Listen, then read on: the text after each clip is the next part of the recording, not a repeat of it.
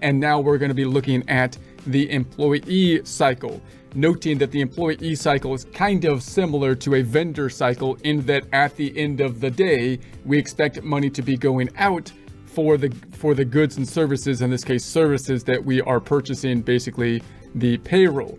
But payroll becomes much more complex than simply paying a vendor due to the fact that we have to deal with taxes and other kind of regulations related to it. Therefore, it's basically got its own cycle and its own kind of specialization within it.